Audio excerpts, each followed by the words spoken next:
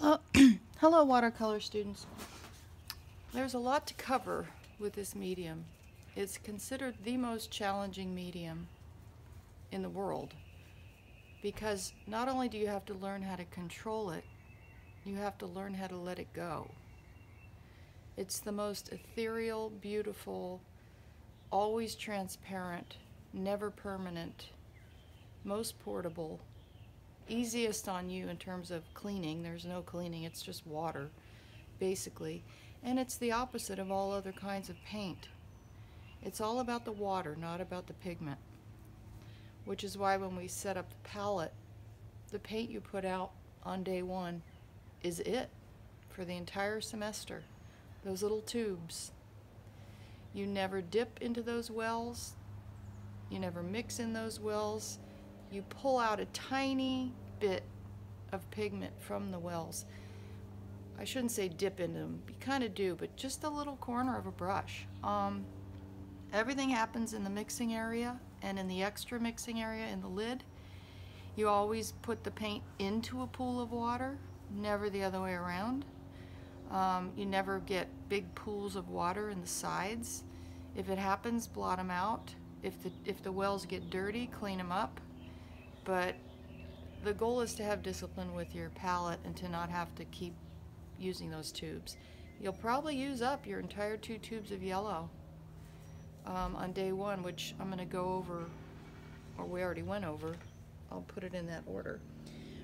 Once you have your palette set up with your 12 hues plus black plus the mud mixture, we're going to be filling in the wheel and the scales and even wash practice. I made a small version only because it won't fit to show. What you're going to be working with is this larger wheel, and that was all measured out on half of a 15 by 20 paper, and the other half is going to be your scales, much larger, but the process is the same, and I wanted to show you the technique. Imagine everything larger for you, so your brushes should be larger. The brush should always fill the size of the space. So the width of a color wheel circle, you want to use the biggest brush you can for that particular width. Also, if you're doing a scale, this one's the step-by-step. Same thing, you want to use a brush that is as large as possible. At first, a lot of people aren't comfortable with that, so you can go to this size. But the biggest problem, there's a lot of problems, a lot of mistakes people make with watercolor, bad habits that in a beginning class, these are the habits you want to break. This is a big problem. People reach for a small brush and try to fill little by little in an area. That causes streaks, that causes puddles, that causes all kinds of problems, because the bottom line is watercolor is about timing. And you have to train your hand, your arm, the distance from your brush to the water to the palette so that you can work fast, fast, fast. Because you have very little time to get what we call an even wash or a wet and wet. Even wash is the hardest. It's something we're going to build upon after the first project. Even wash is when you see someone who's skilled, the way they fill the sky quickly, or the way they have a shift in the sky from color to color or value to value. That's huge mistake. Using a brush that's too small, you get streaks, you get marks.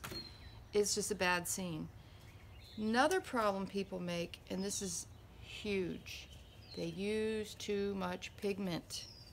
They oversaturate.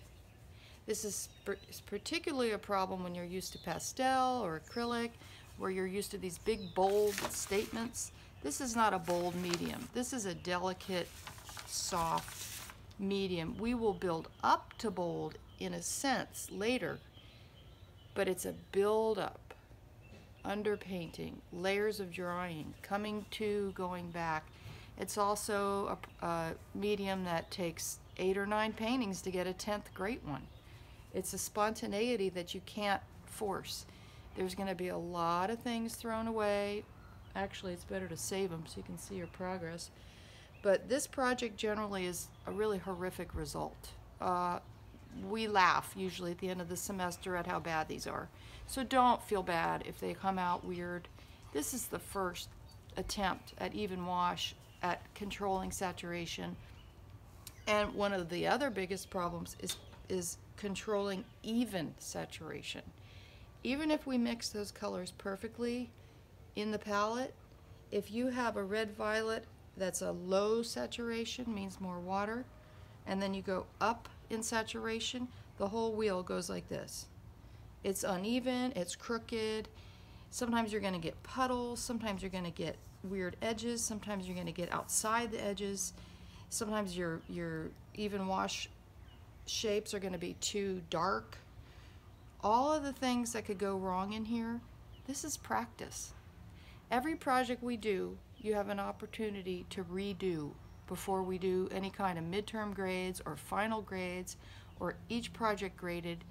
If you don't do well in a project, you can take it home, do another one, bring them both in so we can compare how you grew from one to the other. It's a lot of repetition, it's a lot of trial and error, and it's a skill building that I find very delightful to see student work at the end and how the growth is so tangible. I wanted to show you some techniques. On the warm-up, I showed you how to do the wheel. We measured it all out. And then the scales. This isn't exactly how you had it. But anywhere you have space, you're going to draw just random shapes. Some off the edge, some not. Some narrow, some wide, some very basic. And that way we can practice using different brushes for different types of shapes. Maybe have one that has a long, narrow one, so we can explore the round brushes. Round brushes are almost never used. These things are not important really, except for lines and very narrow things like that. Now remember, I'm working miniature, so every brush that I use for something like that, you would be using this for something like that. The ones that go off the edge are way easier because you can push the puddle off. There's so much with watercolor, so I'm just going to try not to be too long-winded in these videos, but here and there kind of throw in tidbits as I would in class. Okay, so we know now that the brushes need to fit the space. We know now that these saturations have to be the same all the way around. We know that timing is everything. And over in here, we're going to do a scale from color to blank paper, color to blank paper, and then color to another color, color to another color. They should look gentle like this. If your saturations are darker than this anywhere in here, it's a problem, such as this one, which I crossed out. It was kind of too dark, enough too dark for me to go, nah. So from the wheel, these are all our primaries, secondaries, tertiaries, and the mud mixture. We will have already labeled the palette with the colors and what they're called, and we would have already mixed them to get them perfect in terms of stair steps of value. I'm sure I'm missing something, but let's go ahead and start here. This whole paper should basically feel similar in saturation. When you're using a plain even wash without blending, you don't wet the paper first. When you're doing scales like this, blended and not step by step, you do a slight damp. And it's hit and miss. Like when I did it by myself, it came out perfect, but now that I'm going to do one for you, it's probably going to be weird, but that's just how it is with watercolors. So another thing too is every brush is a sponge. Every brush holds a different amount of water. The bigger the brush, the better your success at getting an even wash, if it's a good brush. These are not good brushes, but you can see the sizes is what really, ultimately, that's what you want. One of my required brush sets, very inexpensive on your list, gets to that size, but really good wide wash brushes like that can run in $30 each. And you can tell when you use them, they're just soft and so perfect. But this is good warm-ups, building up. All right, so we're gonna dampen this. Now remember, I'm using a much smaller brush because I'm using a tiny, tiny piece of paper to fit into the camera. I'm going to dampen this. I'm not putting a giant puddle on it. I don't want big blobs of water, but just enough to give me a little extra time. This one I'm going to do color to color, so you want two brushes similar in size. If you don't have that, it's okay. You can just use one. I'll do a red violet. Well, it's more like a red. It's like a reddish red violet. And I want to do this so that the brush is spongy enough. There's a little fleck of something in there. Whenever you get a fleck of something, push against the grain and you'll be able to clean it quickly. But see, I have a certain timetable. So when I get here, I go slow. But when I reach for the palette and the water, I go really fast. Because I want to nuance this into plain water. On these, I'm going to just keep it all the way blank. But on this one, I'm using a different brush, and it doesn't matter what color. I'll just do a yellow-green. And same saturation on both sides. That's a little bit darker, so while I can, I'm going to, again, use my brush as a sponge. You never want to, like, clean up your puddles with paper towel. There's an exception. Later on I'll show you, and it has to be a Bounty towel or something equivalent where it doesn't work very well. So now I'm going to pull it into my other color, and I want them to blend a little in the middle. But again, the minute it starts to get dry or scratchy, you got to stop. That's another thing with watercolor. If you try to overwork something, it's a little darker than that. Not too pleased with that, but I don't want to overdo. If you go back in, like say, okay, there's something a little off here. If I try to go in and fix it later, I can tell you right now it's a disaster. Just stop. Count your losses, get out of there, and do it again somewhere else. That's really a great rule of thumb. Now I'm going to do color into just paper. This is called an angled brush, by the way. Very similar to a flat one. It's good at getting into certain areas, but it's not required. It's not on my list. There's so many kinds of brushes. As you have, when you move forward in your career, you start to collect all kinds of different tools. But flats is a good intro, flats and rounds. I'm going to do a yellow-orange. Yellow-orange and yellow-green, as you know, are the worst in terms of mixing. No one ever mixes them with enough yellow. This is a little pink because my brush wasn't that clean, but still you get the idea. So I'm going to go into white. And see how the brush lifts like a sponge? That's hard because we want to make sure we're not lifting too much, but we want to lift enough. So a big part of this is figuring out, getting to know the brushes. Every brush is different. The brushes we share in the classroom are amazing, and I'm bummed that we can't. I have some beautiful ones in there that hold a ton of water. But again, we're doing what we can do, and it's going to be awesome anyway. So that's that. If it goes wrong, just do another one. If it goes wrong, get another piece of paper. So that's going to be any colors you want mixed together. And then all of these shapes you made are opportunities to practice. Any color you want, again. Just try not to get too saturated, always. And what's cool is, if you have the right size brush, you can be doing this and the wheel at the same time. Like, let's say this brush actually were the right size, but it's not. It's too big. I mean, it's too small of a brush for this. But if I had just done a shape that had, I'm just using the paint I just had. If I'm doing this and then I realize one of these is blue, well, that's red violet, so I have to do blue here. And again, you don't wet these over here. This and none of the shapes. This is even wash. But see how I do it fast?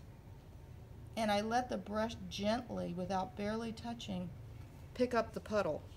Now, if I get all in here like annoyed and like trying to fix it, then I have these problems. I can't, I want to. It's our nature to want to fix that. but I know if I try to, I'm in trouble. And blotting it will not work. It'll create a texture. That's for another thing altogether. Oh, I just want to go in there and fix that. But I can't. I just can't. If I do, it's going to get worse. So move on. I can always do another wheel and make it perfect. Take several tries. Now this one I'm going to do blue also, but look how it goes off. Now if you get this dark, you can go lighter. You just don't want to get darker than that. That's way dark, but this works. This is about as dark as you can get. But you want to keep generally close in saturation around. Now when you start using the corner of the brush, it means you're starting to get familiar with the brush. But mostly it's best to switch brushes in the middle so that you don't try to do the whole thing. Because if you do, you won't stay in the lines. And the goal of these is to stay in the lines. That's why we draw them first. See how there's a puddle there? I'm lucky because I can pull this off. Or let this be a sponge. I just dried it on a paper towel so that it can act as a sponge, or pull it off. This is gorgeous. I missed one.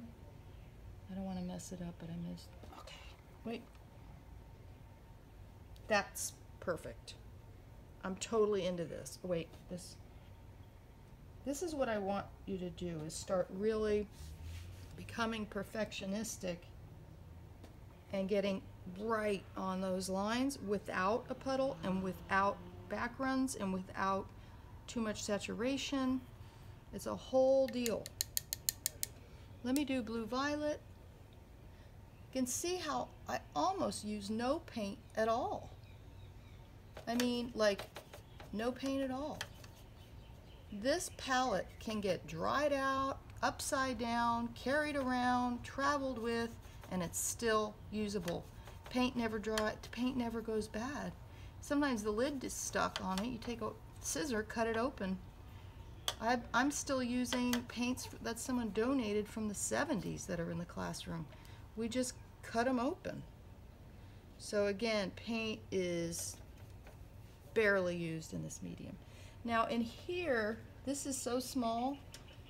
This is almost too big, but it's actually perfect because the idea is to spin around the circle. And again, I'm getting from, see the puddle? Now in that moment, I can dry the brush slightly and barely touch down to remove the puddle. Something else we don't want to do here is to create a line around the edge, which is a natural thing that happens with watercolor. It settles and then you get this actually gorgeous lost and found line around the edge. But in this case, we don't want that to happen because even wash is not designed to be manipulated to have that edge. In fact, it's an edge that happens on its own. If you place this down and you realize that it's the wrong saturation, it's because you don't have a test sheet. Every single project, see, I used too small of a brush. This brush is better for this. It's harder to do with a smaller brush. It's, see, not as good. I should have done that with this brush, I think. Well, see, that was bad. I don't like that at all. I'm not going to try to fix it though. Problem. Always have a test sheet. Always. You have a little sliver of watercolor paper. Test your brush first. See if it's the correct saturation. Otherwise, you're just taking a gamble on this thing. You got to know what's going to hit the paper. All right, so again, you use it in the well. Now this is a good brush for this, and I'm going to go fast.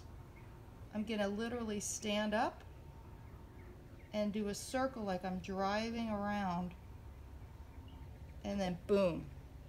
Now I went outside the line, but look how gorgeous that is. That's better than any of these because I did it quickly. So that's what I want you to do, is go fast. And if you can move your whole body as you spin, it makes it a lot easier. Spin, bend, hard edge painting, swing it around, and allow the brush to gently pick up the puddle. Now, that didn't work right here, but I did it fast enough so that well, a little bit of a net, but you know what? If I blot it or try to, you know what I mean, just let it go. So just continue with this. You're going to do the rest of you've got your primaries, you're going to have your orange, green, and purple, and in the middle you're going to have your mud mixture, which remember is the brown we mixed in the corner. That should be completely neutral, and that goes in here. If it looks too red, add some green. But I think we mixed it well, so that should be good. So 2 of these are going to be color to blank, color to blank. With these, you very gently dampen the paper, not big blobs of water. If it gets too blobby, you can get the water off with a paper towel before you start, but not too much water off either. And then color to color, color to color, and then practicing these shapes using different brushes along the way. This shape for me is the only one that I would use this tiny round brush for, just because I couldn't possibly get in there otherwise. But what you'll do is only use it where you need it, and then switch to a brush that's more appropriate for the width of it, because you don't want to have that bad habit of, and this happens in every painting class, people get a brush in their hand and that's the end of it. They use the same brush over and over and over, and we want to get used to grabbing this brush, grabbing that brush, quickly grabbing that. It's a speed. You want everything nearby. All right, so that is the first project. Cool. And do it as many times as you need.